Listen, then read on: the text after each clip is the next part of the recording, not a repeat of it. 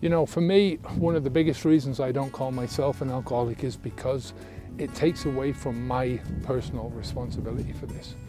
You know, when I look back at my own life as a drinker, I have to take 100% responsibility for everything that I've done before, because if I don't, then how am I going to take 100% responsibility for things that are going to happen from now on, right? If I give myself this out, this excuse, you know, that it wasn't me, it was something that was inside of me that was broken, which meant that I couldn't drink like so-called normal people, then how am I going to move my life forwards in an honest way? And this is, I'm saying this again, this is from a personal perspective. It just doesn't sit well with me, you know. Every drop of alcohol that ever passed my lips got there because I put it there, right? Every time I went into the off license to buy the liquor store, to buy beer or wine or spirits, it was down to me. Every time I went into the pub and stayed in the pub and handed my money across the counter, it was down to me. Every time I lifted up that pint and put it into my mouth, it was down to me. I have to take that responsibility for myself, and that precludes me calling myself an alcoholic, because, like I said, that's an excuse. Now, like I said, if you want to call yourself an alcoholic, that is completely up to you. But there are consequences to everything that you do in life, you know. All these labels, they don't come without expense.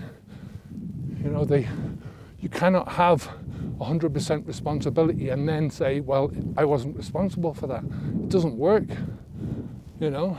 So what that did for me was, from day one, as soon as I stopped drinking, it was, right, this is something that I don't want to do anymore, not something that I couldn't do anymore, right? And that sets you off on a different path, sets you off on a different trajectory in your life, because you're coming from, I'm coming from a place of complete honesty, as far as I can be honest, you know. And there's different levels to that, of course, you know, which I've found out over the years.